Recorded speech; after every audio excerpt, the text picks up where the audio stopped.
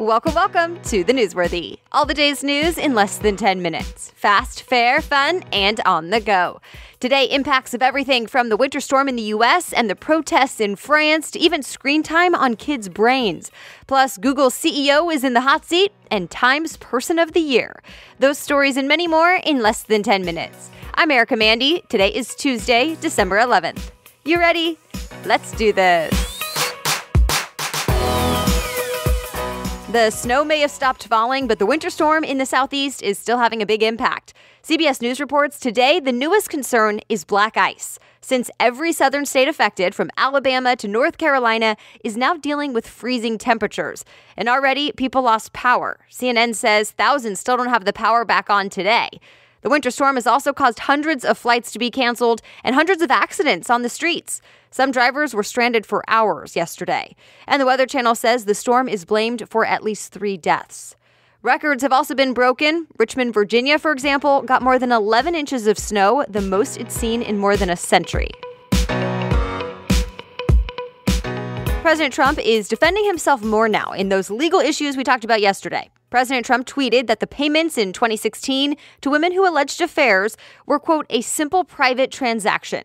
He said it was not a campaign contribution, it wasn't a crime, and he said even if it was, it would be a civil offense, not a criminal one. But remember, prosecutors seem to disagree. Trump's former attorney, Michael Cohen, pleaded guilty to several crimes, including violating campaign finance laws for those payments. Prosecutors also referred to President Trump in a court filing, saying he was the one who told Cohen to do it. At this point, no charges have been filed against the president. France's president is promising protesters that he hears them and is making changes. Remember, there's been violent protests in Paris for 4 weekends in a row now. So yesterday, President Emmanuel Macron told the nation the minimum wage will increase and tax cuts are coming. Critics say it's too little too late. And in the UK, another crisis of sorts. Britain's Prime Minister Theresa May realized she could not get the votes for her Brexit deal, so she delayed today's planned Parliament vote altogether. So now the timeline for Britain's divorce from the European Union is in question. Stay tuned. There's a new report out about that Equifax data breach just more than a year ago, and it's not great. The House Oversight Committee now says, yes, the whole thing could have been prevented. That is, if Equifax had systems that were up to date. TechCrunch says the report found simple security measures could have stopped the hack, but the company failed. Equifax got defensive in a statement, though, saying the company was not given enough time to respond to this report. And some lawmakers criticized the report as well, saying those in charge did not lay out enough next steps on how to prevent these types of hacks in the future. Remember, Equifax is one of the world's largest credit rating agencies, and last year's data breach was one of the largest in U.S. history. 148 million people were impacted. Say goodbye to Google Plus 4 months earlier than expected. Why? A second software bug, and this one may have exposed 52 million people's private profile data. Google says there's no evidence anyone misused that data, though. There was a similar bug back in October that we talked about. After that one, the plan was to get rid of Google Plus in August 2019. Well, now it'll be taken down even earlier in April. Oh, and it probably does not help that this is all happening the week Google's CEO will be in the hot seat on Capitol Hill today. Fast Company reports lawmakers will be questioning CEO Sundar Pichai about everything from whether there's political bias to user privacy and even plans to work with China's government to provide a censored search engine. In a statement so far, Pichai says he leads the company with no political bias, and he highlighted Google's impact on the U.S. economy, employing thousands and paying partners billions of dollars. All right, we have some stories still ahead, but just a quick break to thank this week's sponsor, The Neat Company.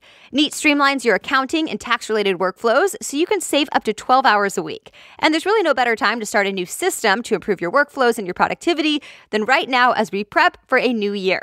This is especially for you if you feel like you're wasting a lot of time or even money keeping track of all your expenses each month, whether it's for your business or your side hustle, or maybe you just want to better organize your finances in the new year and keep track of everything. Neat lets you capture your expenses in several ways to make it easy, and you can just use your smartphone. So, for example, you can just take a picture of a gas receipt. Then the Neat system uses technology to read information off the documents you upload, to put them in the database in the cloud with bank-level security, and make sure they're searchable for later. So go ahead and try it out because the Neat Company is offering a free 30-day trial at neat.com/newsworthy. Again, to take advantage of a 30-day free trial, go to neat.com/newsworthy. Now back to the news. A NASA spacecraft found evidence of water on an asteroid in space. There isn't actually water on it right now, but NASA says there are signs that at some point there was water. And it's what scientists did expect. Space.com says scientists want to better understand the solar system's early days and what role asteroids like that one had in delivering water to Earth. So how much is too much screen time for kids? There may not be a definite answer yet, but there is a big study looking at it. CBS's 60 Minutes featured the study by the National Institutes of Health. And so far, the early results show a lot of screen time was associated with lower scores on some thinking and language tests. But, of course, that doesn't necessarily mean the screen time caused it. Researchers say they hope to figure that out, though, in the years to come. Because this study isn't over. Scientists across the country are following more than 11,000 children for a decade to study the effects of smartphones and so many screens. All right, today we will learn Time's Person of the Year, which Time magazine says is the person or people who most affected the news and our lives, whether it was in a good or bad way. The short list of candidates so far includes several political figures, so everyone from President Trump and a couple other world leaders to groups of people like the March for Our Lives activists and separated families at the border. Others on the list, the Duchess of Sussex, Meghan Markle, and several more. Last year, it was the Silence Breakers representing the Me Too movement, and the year before that, it was President Trump. Time's pick for the Person of the Year in 2018 will be announced today. So what about the 2018 Sports Person of the Year? Sports Illustrated did name the winner as NBA champs, the Golden State Warriors. Yes, the entire team. The editors wrote, sports, quote, gifted us a team so sublime that it is impossible to separate any one or two individuals from the rest of the group.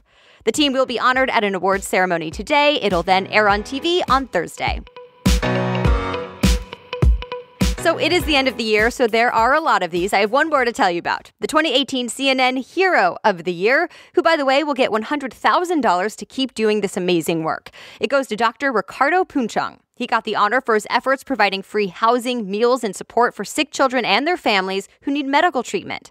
Online voters chose the winner out of the top 10 finalists, who all get $10,000 to keep making the world better. And that's it for today. Thank you so much for listening. And if you want to read more about the stories we talked about, just check out today's show notes on thenewsworthy.com. Go to thenewsworthy.com, click episodes, and look for today's date. The Newsworthy is ready for you every weekday by 4 in the morning. I will be back with more news tomorrow. Have a great day.